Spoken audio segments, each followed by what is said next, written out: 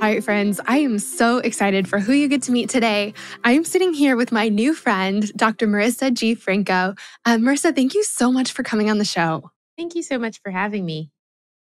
You have a new book that came out really recently, and we were just talking about this. It just hit the New York Times bestseller list, which is wild and totally deserving. I'm not all the way through it yet. I'm like taking my time and scribbling through it. But I mean, I got like just pages in and was like, we need to have Marisa on the show. So congratulations. Thank you so much. I'm really happy to be chatting with you.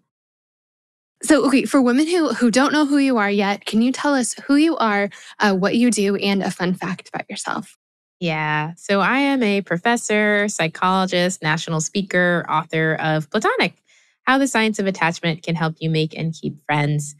My fun fact, when I was young, I actually got scuba certified and volunteered at the zoo at their like big Halloween fest to swim in the otter tank in a like scary, like, I don't know, creature of the dark lagoon costume and bang on the window when people pass by. Oh my, did you get scuba certified just for that purpose? I did it, but they really capitalized on the scuba certification at the zoo. That is so amazing.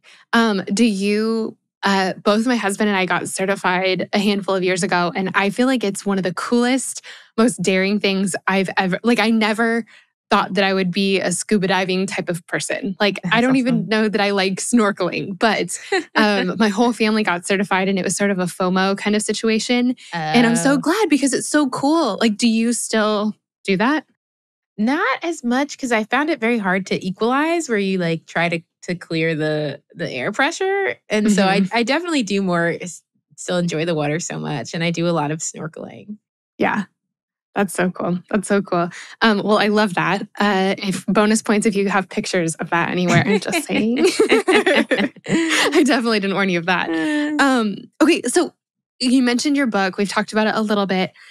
Tell us more about like where this book came from, like where the idea came from. Tell us more about the book. Yeah, just what's the backstory for Platonic? Yeah, so in my young 20s I went through a breakup and I felt really bad. So to heal, I started this wellness group with my friends where we met up and we cooked and we did yoga and we meditated together. And it was so life changing for me. Beyond all the wellness, I think what was most healing was just being in community with people that I love who loved me every week. And the group really made me question some ideas that I had about love that I realized were really harming me. I felt like, romantic love was the love that made me worthy. And if I didn't have it, I didn't have any love in my life at all. And I looked around at these friends and I was like, well, this is still love. Like, why doesn't this count? Why doesn't this matter? And now I feel like in a lonely society, we can't really afford to throw even a morsel of connection away. And that friendship is this gold of connection under our feet, but we treat it like concrete. So I was really motivated to write Platonic because I thought it would really benefit us all if we leveled this hierarchy that we place on love and started to see connection as valuable in whatever form it comes in our lives. I love that. Um, Tell me why. And there's like several pages that I just highlighted about this, but I want to hear it from you. Why is friendship valuable? Like, what Mm, happens to us in our lives when we have good friends? yeah. So, you know how we focus on things like diet and exercise and doing all those things to be healthy and live a long life. Actually, the research on social connection finds that it affects how long we live more than our diet or our exercise, almost like twice as much. So, yeah, right. It's really shocking. Yeah. And that I think is really any form of connection, right? Romantic, platonic, familial. But I think friendship has there's certain reasons why friendships still really, really matter to us. I think a lot of the times we see this tension between our spouse and our friends, right? If I'm hanging out with my friends, I'm not hanging out with my spouse. But the research really shows us that having friends makes our romantic relationships better. That when we get into conflict with our spouse and we have friends, it doesn't affect our stress hormone release in the same way. That we are more, well, women in particular, are more resilient to stress in their marriage when they have support outside the marriage. That when we make a friend, it not only makes us less depressed, but it makes our spouse less depressed. Whereas people that only rely on a spouse, what we see in the research is that their mental health really goes up and down with how their relationship's going with their spouse. And they're not as resilient when things aren't going well, when there's this natural ebb and flow, right? And so it's a resource for us when we're getting into conflict with our spouse to be able to center ourselves by venting and getting that support outside the marriage, because then we return to the marriage in a centered, loving place to be like, let's work through this conflict instead of feeling downtrodden and feeling very cynical because we're not feeling centered by connection anymore. Yeah. That is wild. Like it really impacts our quality of life, but also our health that much. Yeah, it is really wild. And that's partially because like loneliness is chronic stress. Like when you're lonely, it's not just a feeling, it's a state of mind. People that are lonely, basically their brains become very vigilant for signs that they're being rejected. Because if you think about this historically, right? You're on this African savanna, you're alone, you're in danger. And so that's what your body tells you when you're lonely now. You're in danger. Look out for signs that people are going to reject you and or harm you, right? And so your body's sort of inflamed, your sleep is disrupted, your memory is disrupted. It's like living in fight or flight mode when you're feeling really lonely. And that's why it can really deteriorate our bodies over time. Okay, that is crazy. Man, I feel like I need to sit on that for a while. Is there anything, I know you did so much research for this book. What were some of the most, you might have just said them, but I'd love to hear anything that comes to mind. What were some of the most surprising things where you were like, I had no idea that friendship worked that way, or, it impacted us this way, or that just anything that kind of caught your eye about friendship as you were doing all this research? Yeah. So, Stephanie, do you know that the people that are most likely to reject you are actually the people that fear rejection the most? People that are what's called rejection sensitive, when someone interacts with them and it's sort of ambiguous, they interpret it as rejection, right? Like, I didn't hear back from you in a certain amount of time. I think you're rejecting me, right? And then they get cold and withdrawn. And maybe your friend was just hangry and you get cold and withdrawn and you actually reject people.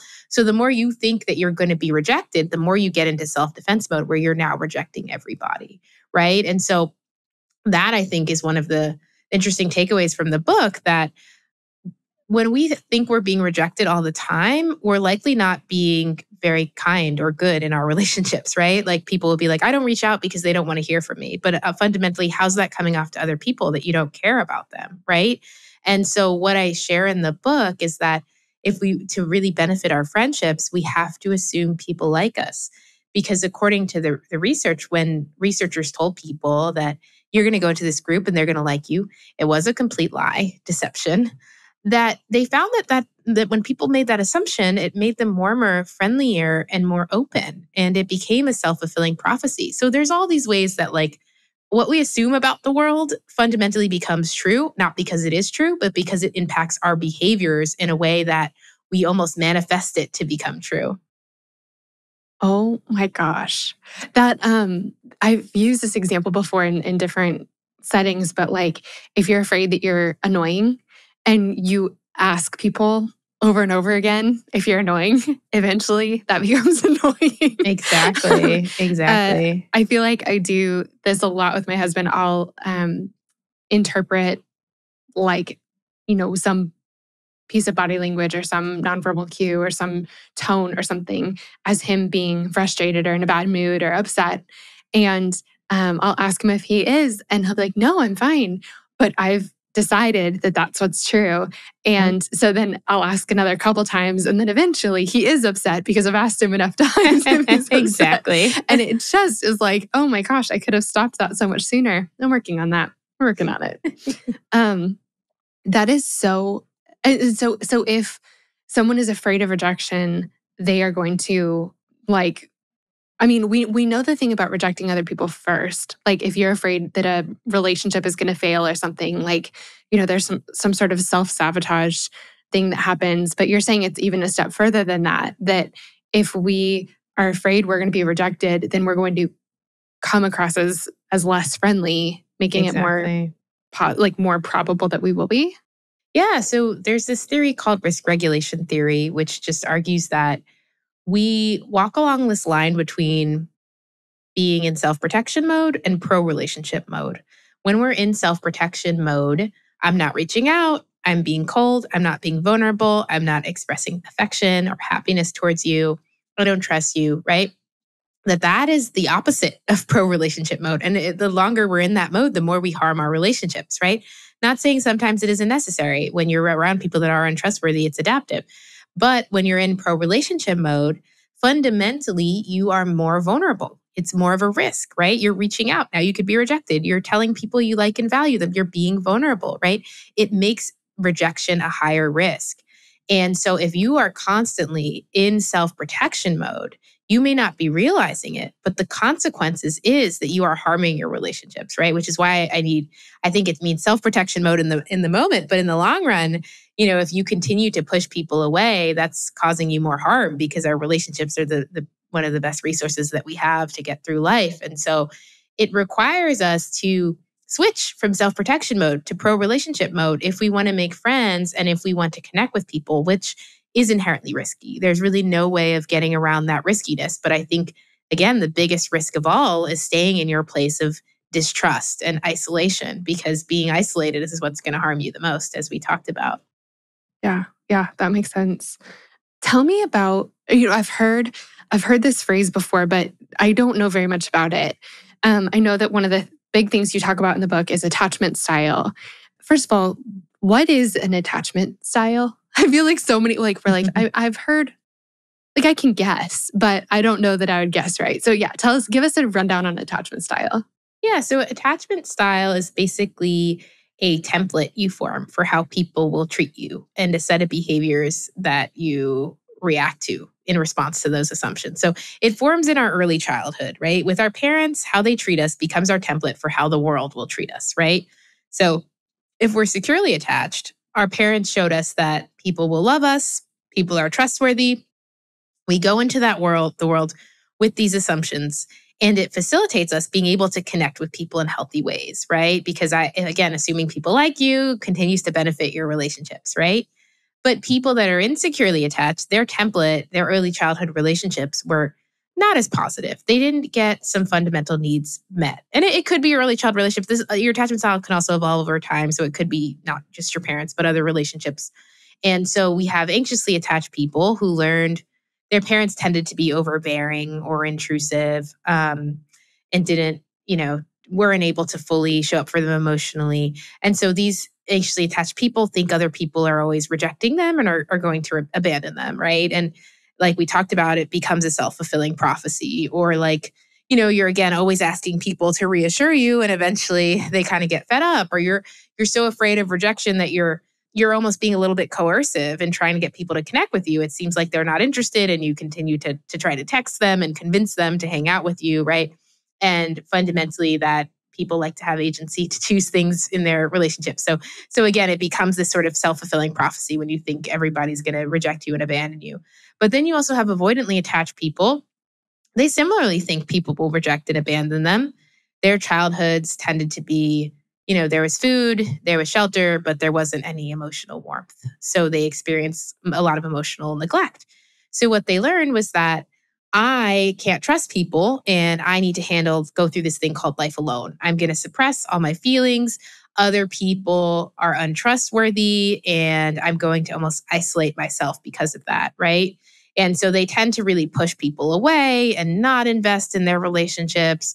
And again, obviously, this could be a self-fulfilling prophecy where you think people aren't trustworthy, you're not investing in your friendships, and then you're like, well, people aren't hanging out with me, people aren't welcoming me, right? But you kind of made them feel rejected by not investing in the relationship at all. So yes, these are the three different attachment styles, three different sets of assumptions, and fundamentally three different personalities, right? I argue in the book that our personalities are a reflection of our connection or lack thereof in the past, that whether we are warm, friendly, loving, trusting, vulnerable, all of these things are reflections of our previous relationships. And become embedded in part of our personalities. How do we fix this? Oof, it's hard, but possible. I wanted to make sure I mentioned that because people listen to me and they're like, good for those people with healthy childhoods, like screw me, I guess. And Yeah. I just want to say that, actually research finds that your attachment style is in some studies is more likely to change over time than it is to stay the same. So it's totally possible to change your attachment style. And even knowing about your attachment style can help change it. Some research finds. And what I say, I think I have a few tips, and in the book I get into many, many more, that we need to begin to hold our insecurities more loosely. So if I think people are rejecting me or judging me, to be able to acknowledge, I think that, but I'm not sure. I don't know if it's actually true. This is an ambiguous situation, right? And so it's not about never feeling insecure, but not necessarily believing your insecurities in the same way, right? And then the other thing that I suggest, right? People with insecure attachment styles, they fundamentally just feel very unsafe in relationships. Like they feel very unsafe connecting with people. And the issue is that once you have this template formed, you then read moments of unsafety and you ignore moments of safety. And it feels like, again, whatever your assumption is true, because anything that's counter to that truth, you don't actually receive it or take it in or acknowledge it.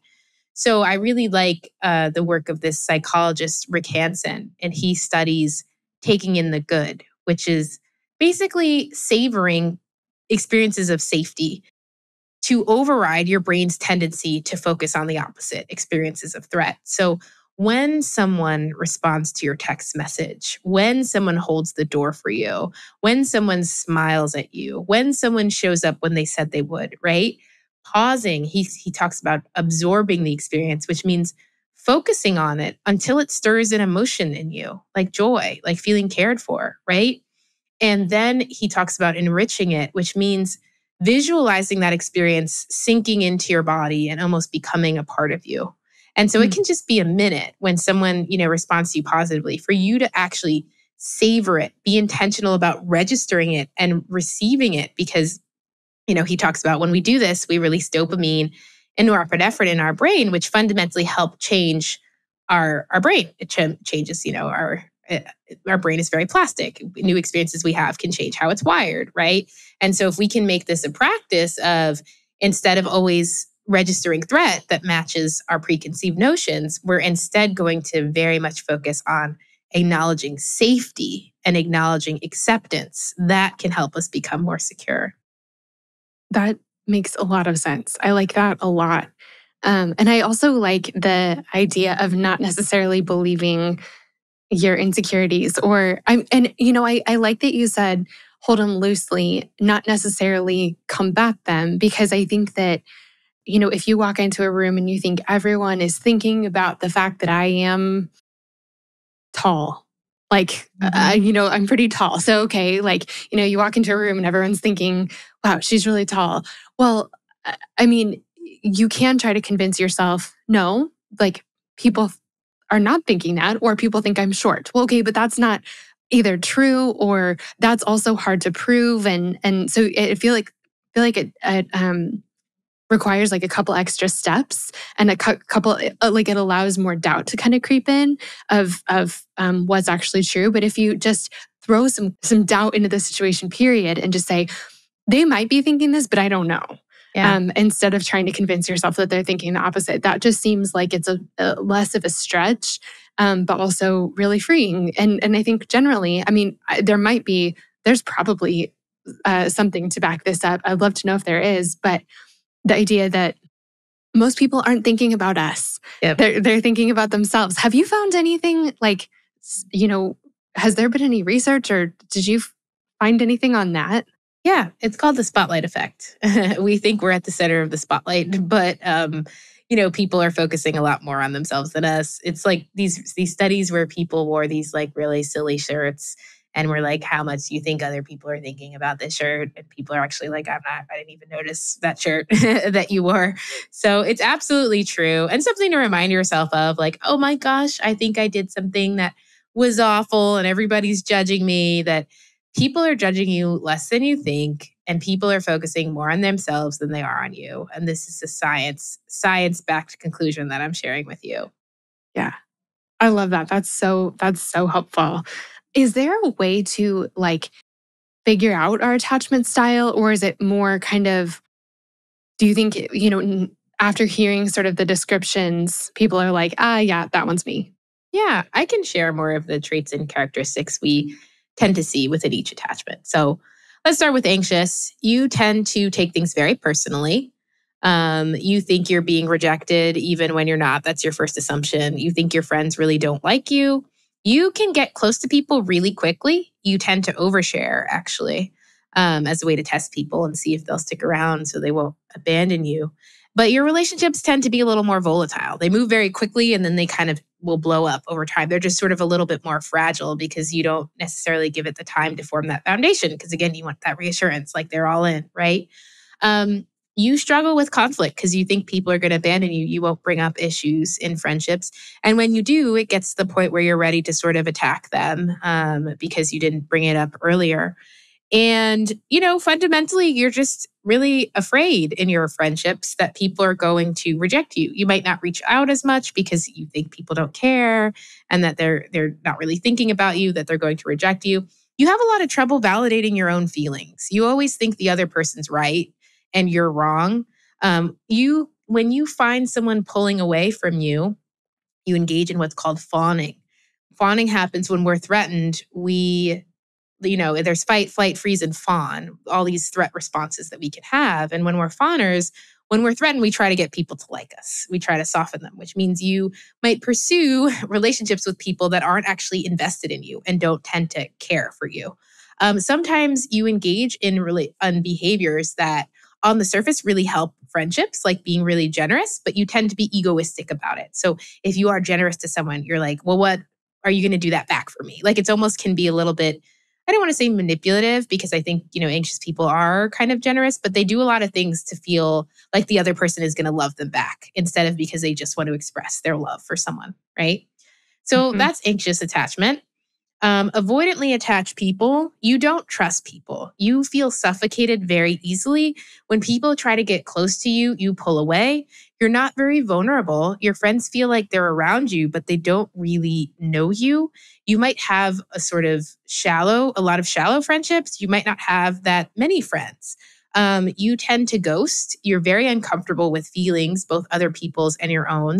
So if other people have feelings or are vulnerable with you, you have trouble and you don't really express your feelings towards other people. You're just very uncomfortable with vulnerability, both other people and your own. And for other attachment styles, when people are vulnerable, they feel closer to the other person. But when people are vulnerable with you or when you're vulnerable, you feel maybe even like disgust or discomfort, right? Coming from some of your past.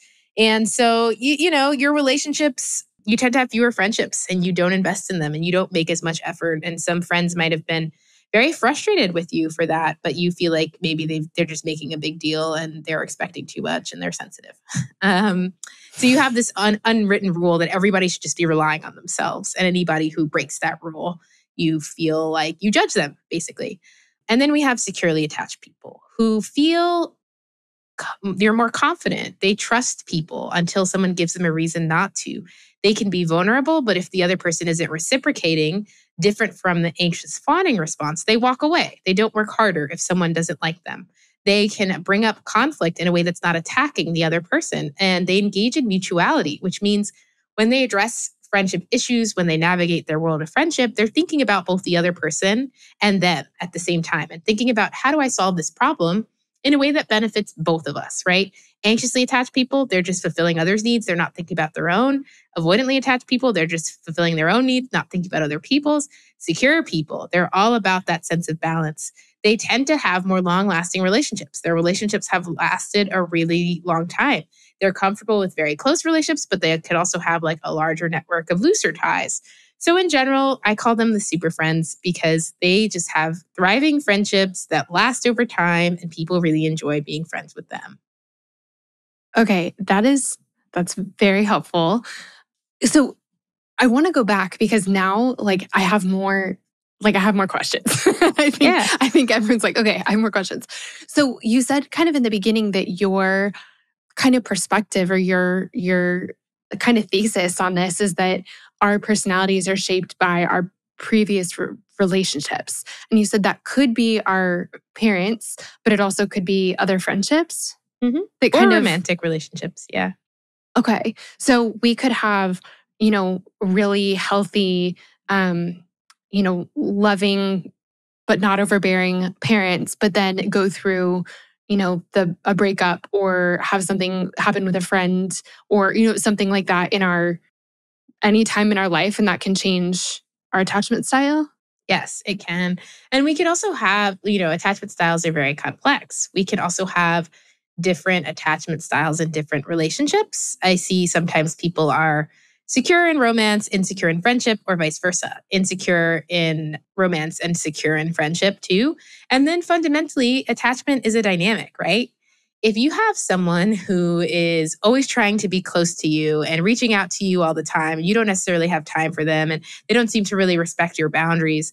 If that anxious behavior is going to make you a little bit avoidant, logically, right? You're going to pull away and be like, okay, this is a little too much. Like, I still have other things to do. I can't fulfill all these expectations. And if someone's avoidant towards you, where you're just like, oh, I texted you, I didn't hear back from you from it for a whole day, or I've shown interest in being your friend, and I haven't necessarily gotten any of that, that same energy from you, you're inevitably going to be a little bit anxious, right? And so there's this way that yes, it's our internal template, and we have a global attachment style, which means underlying attachment that tends to show up more often than not.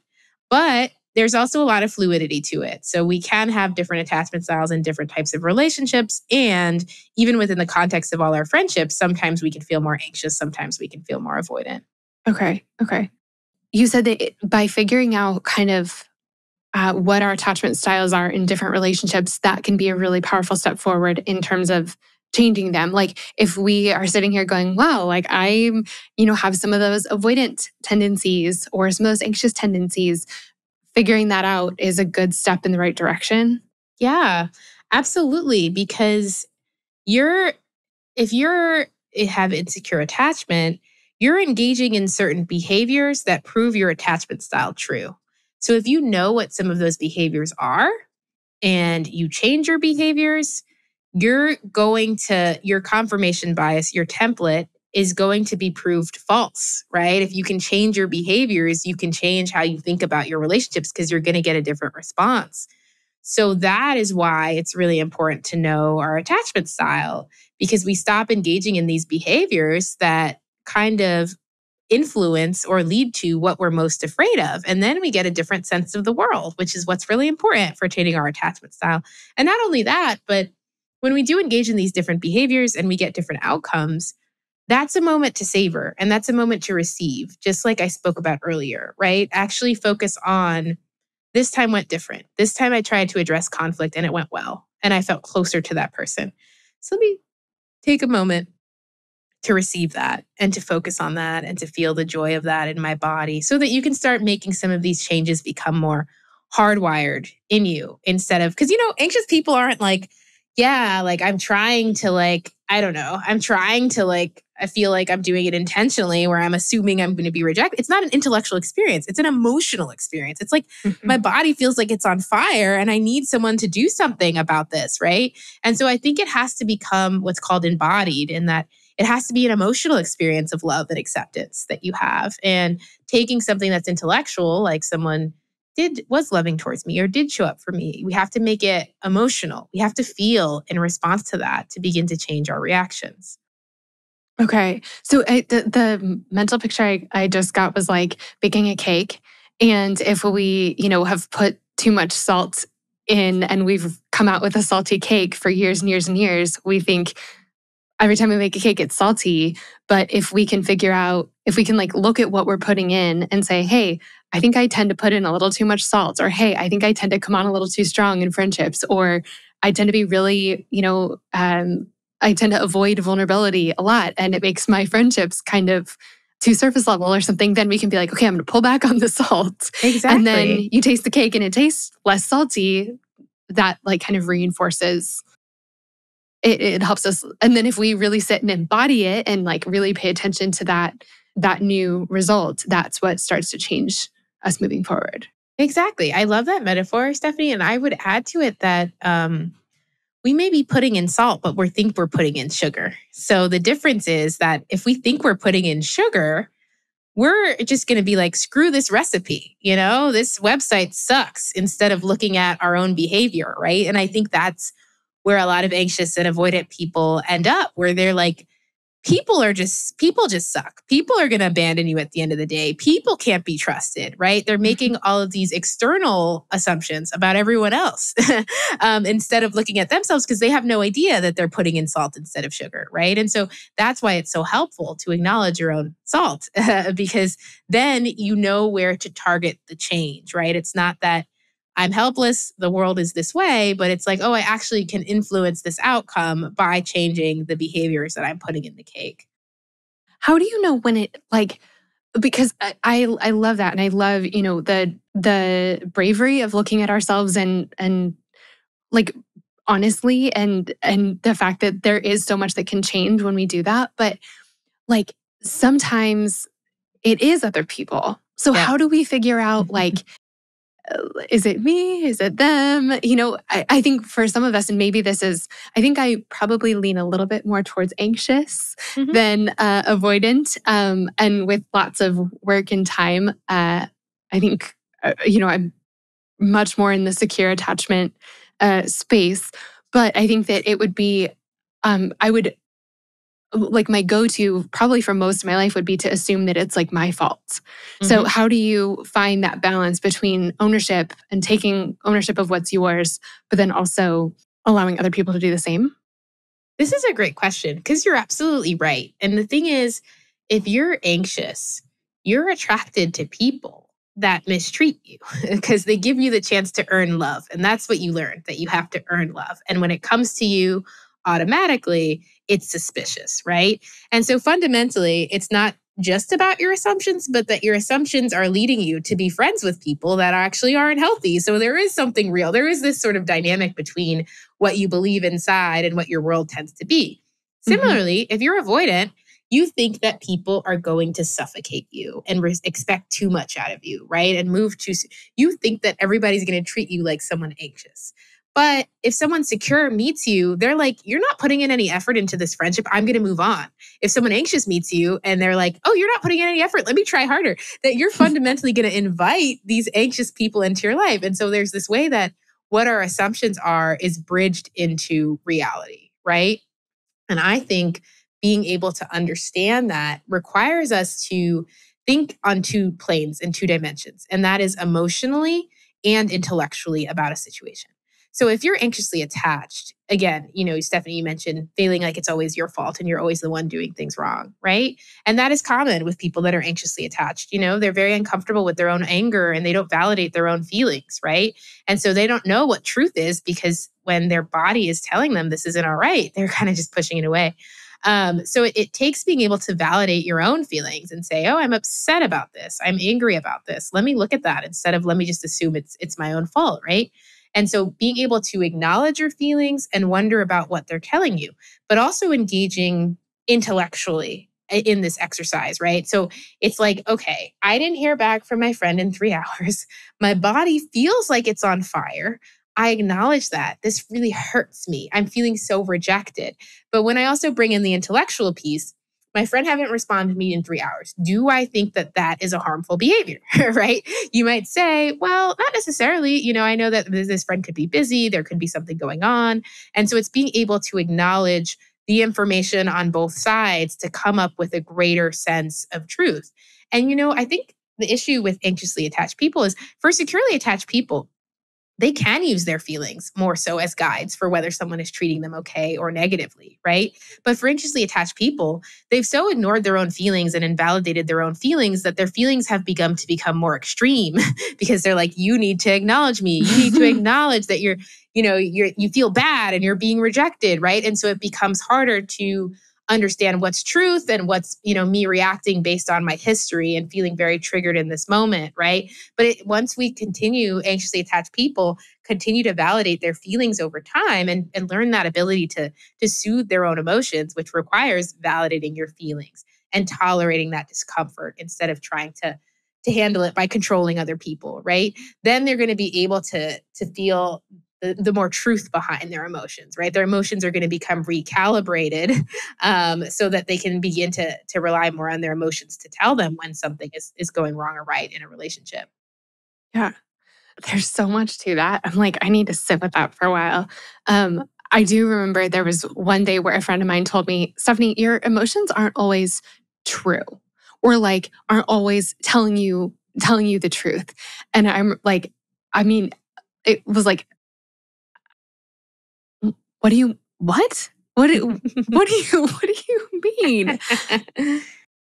It's a really hard thing. It's a hard thing to get your heart and your mind and everything that's happening around you like to work together, I It really guess. is.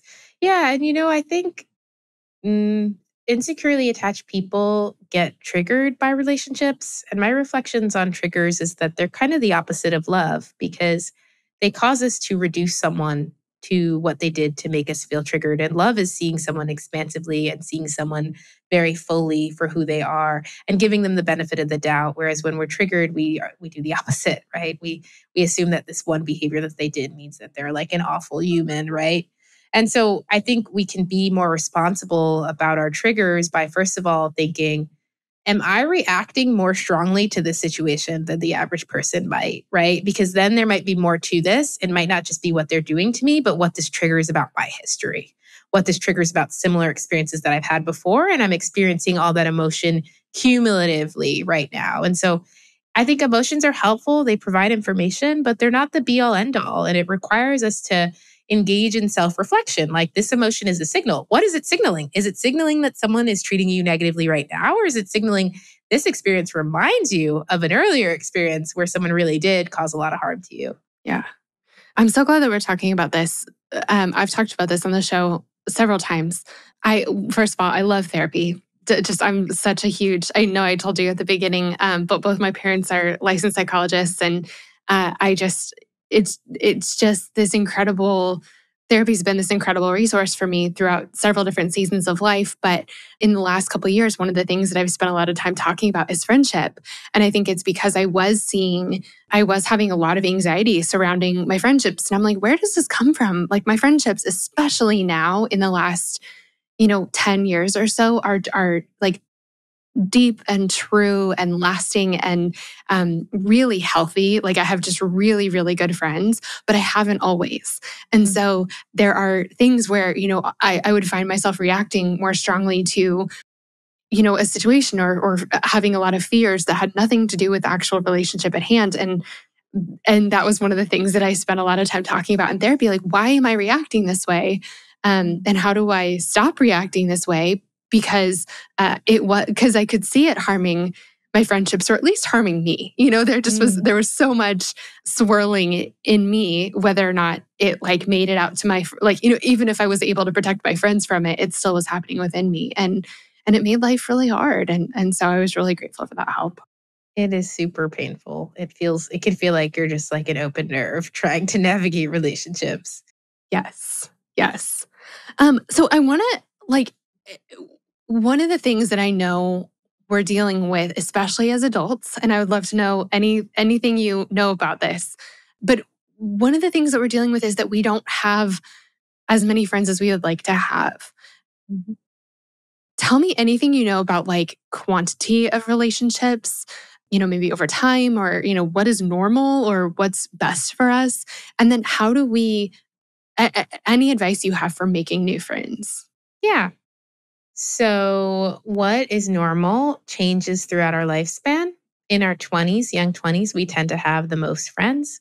We also tend to be friends with people that are more looser connections. They're kind of different from us. And that's because in that time, in that age, we're really seeking to expand our sense of self, right? Figure out our identities. So, interacting with all these different types of friends really helps us experiment with different identities for ourselves. But over time, what happens is we get older, we start thinking about how much time do I have left? And then I really want to spend it with people I feel really close to, with those deep quality connections. So as we're older, we tend to shed friendships and focus more on quality over quantity. And that actually benefits us. We tend to experience more satisfaction in our friendships when that happens. But that's just because our priorities and values differ depending on our age. So again, what's appropriate or what we might enjoy in our friendships can really change over time. And it's normal for that to happen. It's also normal for friends to ebb and flow and come and go across the lifespan. Every 7 years, one study found we lose half our friends. So expect that there's going to be people that you thought were going to be in your life forever that are not going to be, and that you're not the only one going through that. And a lot of people are going through that, right? But what that means, if in every 7 years we lose half our friends, we better learn how to make friends, right? Because even if it's not happening now, it might happen in the next 7 years. And so what I want to tell people to really make friends, first of all, I want to disabuse people of the idea that friendships happen organically, because in adulthood, a lot of the times they don't. When we're children, we have what sociologist Rebecca Adams calls the essential ingredients for organic friendship: continuous unplanned interaction and shared vulnerability. That's cool.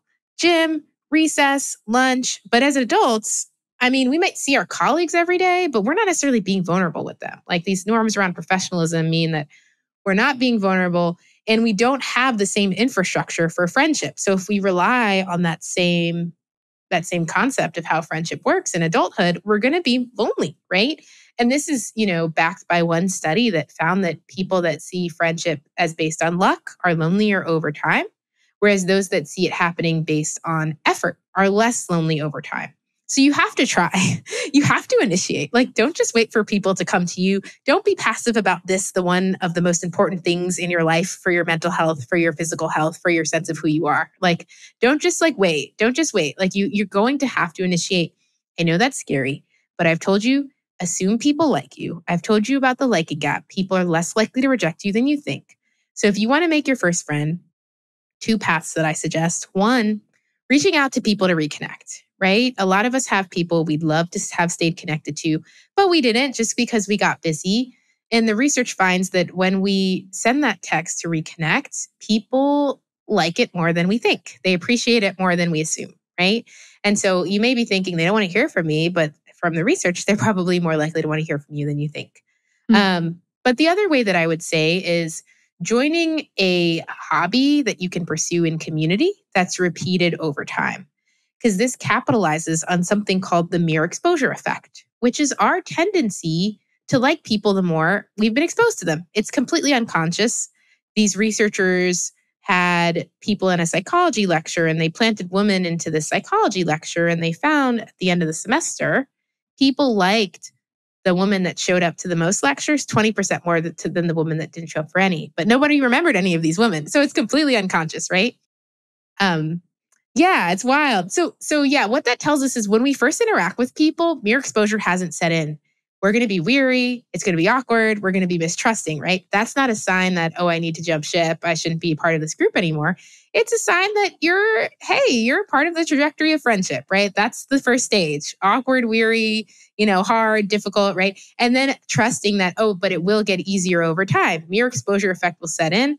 I'll like them more. They'll like me more. But not only that, when you become part of this social group, right? Some of us, you've overcome something called overt avoidance, which is our tendency to avoid interaction because we're scared.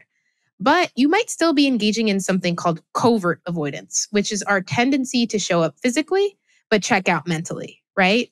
And that looks like, I joined this, hiking group or this walking club, but I'm always on my phone, or I'm talking to the one person that I already know, right? So you have to overcome that covert avoidance by saying to someone, hey, my name's Marissa. How have you liked this group? Like, showing interest in other people.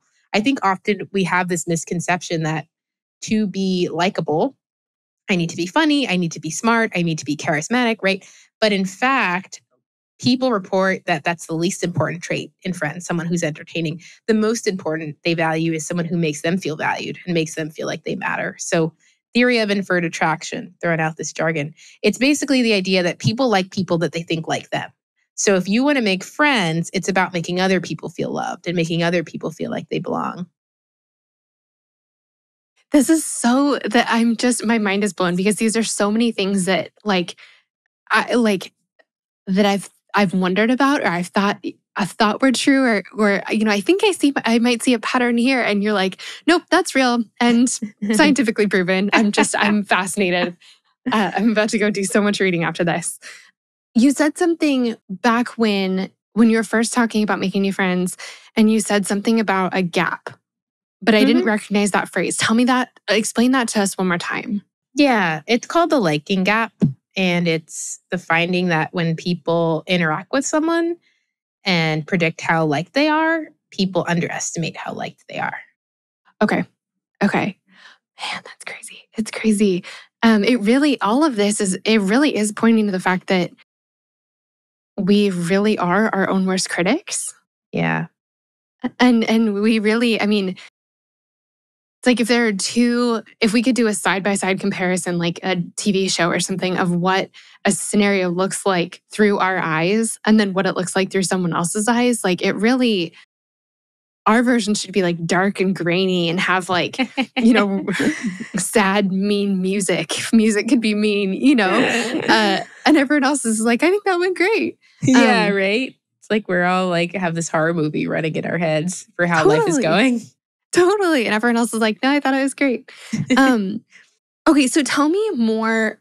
So that's making new friends. Any tips for going deeper with our friends? Because I know, like, I've been in situations where I have a lot of people around and I'm still lonely. I think a lot of us have felt that. So what about that? Yeah, great question.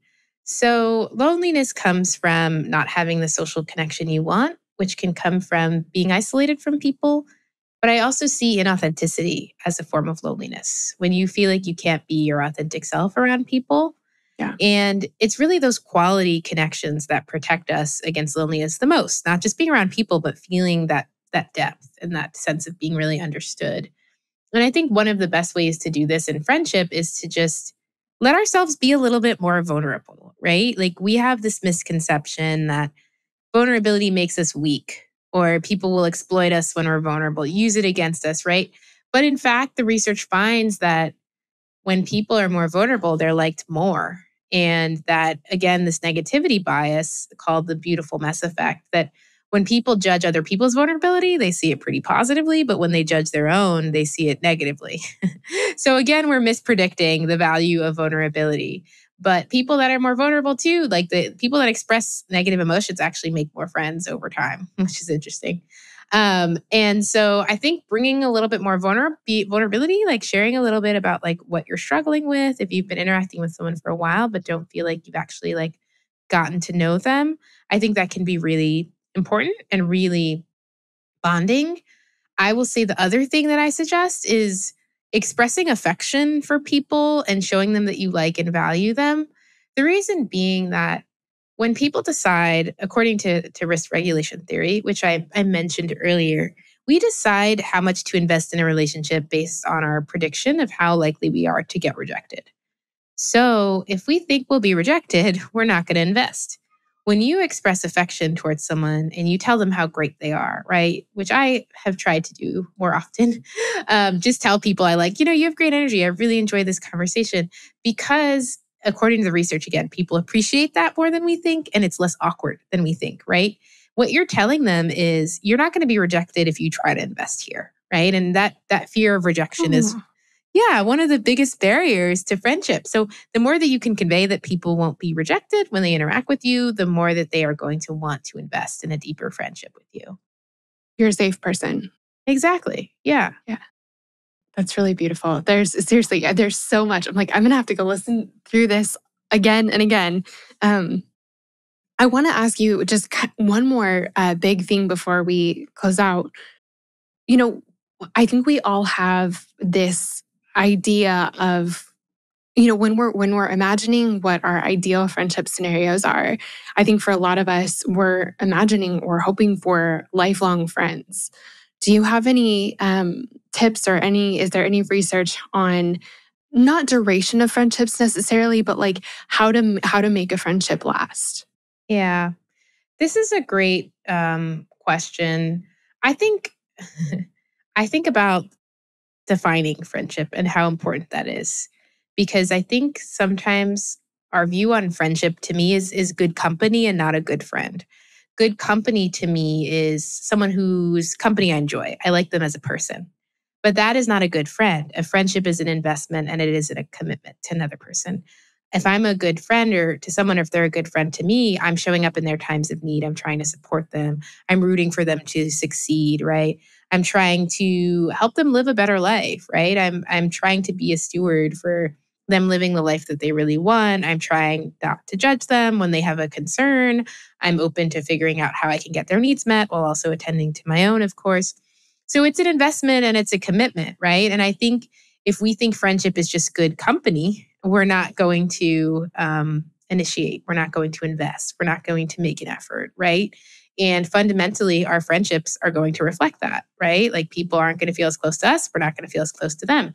It's work, right? I am implying that friendship is work. I also am implying that friendship's absolutely worth it, and it's going to change your life, and it's going to feel beautiful and meaningful and profound. And that if you, as someone who doesn't have friends and thinks you don't need them, that we have this other bias wherein when we predict how good friendship feels before we're actually engaging with that relationship, we tend to underestimate how much we'll benefit from it and how much joy we'll have from it. So I would suggest that we have this sense of friendship that requires effort, that requires investment, that requires intentionality, instead of just seeing it as good vibes only, always easy, taking no work, right? Because imagine if you had that script for your marriage, right? Like how far would it go? How long it would last, right? And so bringing like 3 dates, maybe. Yeah, exactly. Yeah. Like, okay, you're not calling me back, and okay, goodbye. Anyway, so that I think that desire, that commitment, that mindset, I think is really key for keeping our friendships over time. Yeah. Yeah. I really like that. Marisa, do you have just any last encouragement for women who are sitting here going, like, I want this. I'm still feeling intimidated. I'm still feeling overwhelmed, but I want this. I'd love just any last encouragement you have for them. Yeah. So my niece told me when she read the book, Angelica, she said, for friendship to happen, someone has to be brave. So be brave. I love that. Thank you so much for the work that you've done. This is profound. This is important. This is life-changing, honestly. And just really thanks for making the time to come on the show. I appreciate it. It was my pleasure, Stephanie. Thanks so much for having me.